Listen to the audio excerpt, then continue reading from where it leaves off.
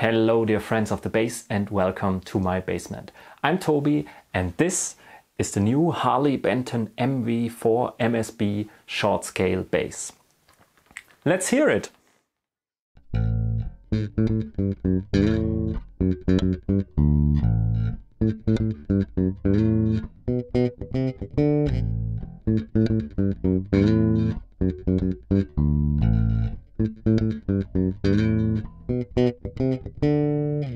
So, this is the second edition of these basses.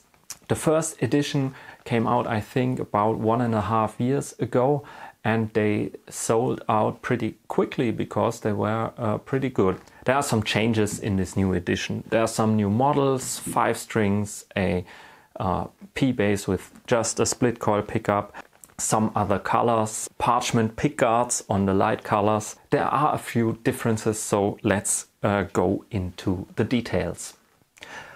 The first difference is even obvious in the model names, because in the first edition they were called the MV-4 Goto basses, because they had Goto tuners. And I must say this is a downgrade in the new edition. We have no-name tuners. They look to be pretty lightweight. I'll probably take one out and weigh it, but they are not great tuners, I think. They hold the tuning quite well, but they don't feel good when tuning. They all feel different. They feel like they have a lot of play in it. Not a great feel. I don't think these are great tuners. Another difference on the neck is the truss rod. We now have a spoke wheel adjustment at the heel of the neck, which is, in my opinion, a huge upgrade from the Allen key adjustment at the headstock. So this is really great. Other than that, the neck feels pretty good. I wanted to say the fretwork is pretty good until I cut myself on this neck.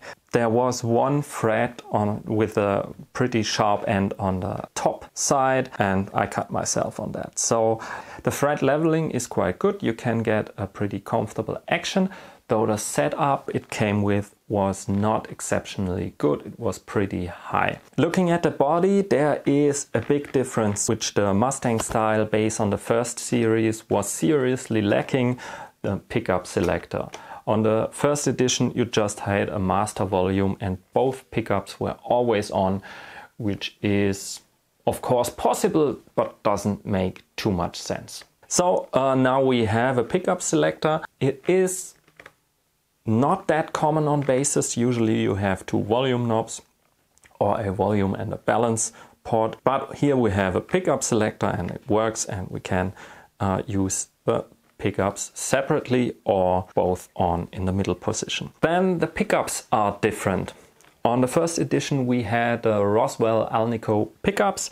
Now we have these HBZ custom wound pickups. Yeah, that's just, I think, a fancy name on some kind of low price pickups. They sound okay, I think. I don't really have something to compare it to. I may put the Roswell pickups in here. I have them lying around. Please tell me in the comments if you're interested in that. It looks like there's black paint in the cavity of the bridge pickup, which could mean shielding, which would be really an upgrade from the first edition. There was only a bit of tinfoil on the back of the pickguard, which practically means no shielding at all. I still had some noise with this, but not particularly bad. Also, it's a single coil according to the specs in the bridge position, which will always pick up a bit of noise if you're in a noisy environment. Other than that, the bridge is pretty much the same as in the first edition. We now have Harley Benton engraved in the bridge. We also have the Harley Benton logo in the neck plate, though as usual we have this ugly plastic washer underneath there. Considering the build quality, I'm a bit disappointed in these basses. They don't quite reach what I'm used to with Harley Benton. Like the PJ of the first edition had a really nice build quality. Also my PB50 is really nice. These are somewhat below that. It's no huge things and it's, considering the price, still good, but yeah, sharp thread ends and some finish issues. The neck pocket on this one has also some finishing things, although the fit seems quite nice. We have kind of a dent in the body here on the neck pocket on the treble side, so not perfect. It's, I think, at this price point good enough, but maybe some later production runs will have a bit of a better quality control and better build quality. Let's hear a bit more. I like the sound of the bridge pickup very much. It's not as bright as on the PJ. I think the short scale combined with the bridge pickup is really nice sounding.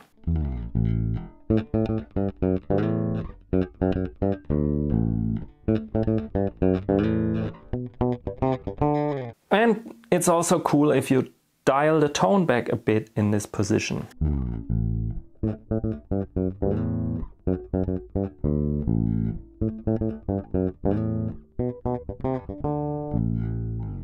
So whereas the bridge pickup is really good for a funky tone, the P pickup solo has quite a bit more low end to it.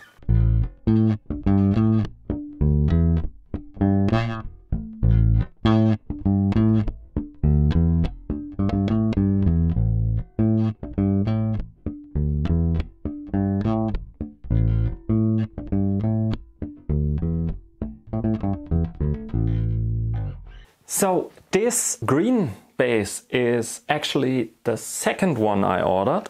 I have the other one here. The first one I ordered was this pink one, shell pink, and when it arrived I wasn't really convinced with the color. It's a bit different to the shell pink of the Squier Rascal, which I like very much. This is kind of a bit more grayish, and yeah, I wasn't really sure if I like this color, so I ordered the green one and I like the green one very much. There was also some more build quality issues on this, and these were just, I think, it looks like they put the bass together in the final assembly in quite a hurry. I noticed there's a gap between the pickguard and the body, and as I looked closer I saw some wood chips or wood dust stuck between the pickguard and the body.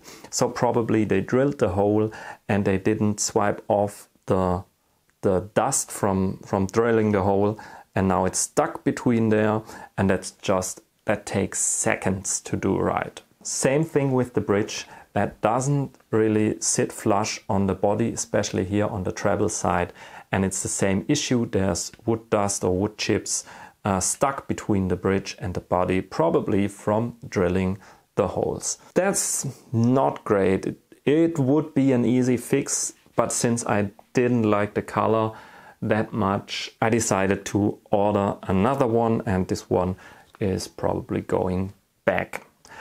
On the neck pocket, though, this one is better than the green one, so they are both not perfect. Also, considering the weight, this one is a bit heavier than the green one. This one weighs 3.73 kilos and the green one weighs 3.55 kilos. So it's a bit lighter and you can feel it.